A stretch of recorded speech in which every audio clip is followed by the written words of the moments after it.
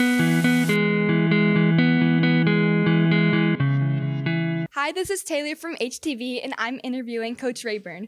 So, how's the season looking so far? Hey, Taylor. It's going great. We just had our second match. Well, really, it was our first match because our first match got rained out last week.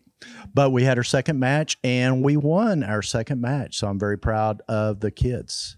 Okay. And why did you want to start coaching tennis? Well, one, I was asked, but I did grow up playing tennis. So I started playing tennis when I was about 7 years old. So I played most of my young life. And so I just really love the game, and I still get out and play a little bit, even now when I'm old. So I like tennis. Okay, thank you. This is Abby from HTV, and I'm here with Avalie, Mackenzie. So what are you guys doing in PALS? Right now we're decorating doors for teachers. What and when are Popcorn Wednesdays? Popcorn Wednesday is outside outside the cafeteria. We sell popcorn for $1 and Pals runs it. And it's on Wednesday, the 11th. Thank you. Hi, I'm Lila with Hillwood TV, and we're here with Melanie.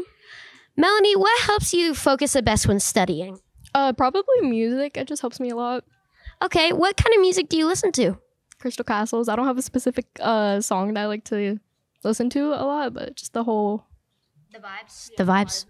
Type. I'm Lila with Hillwood TV signing off. Hi, this is Abby from HTV, and I'm here with... Coach K. So how does it feel to move from social studies to health?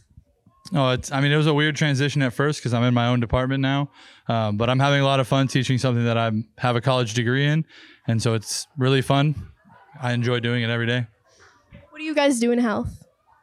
We just took our first test over some of the different types of stressors, the different mental health disorders, signs of suicide, and things like that. So they're finishing up some test corrections today, and then moving on to physical fitness.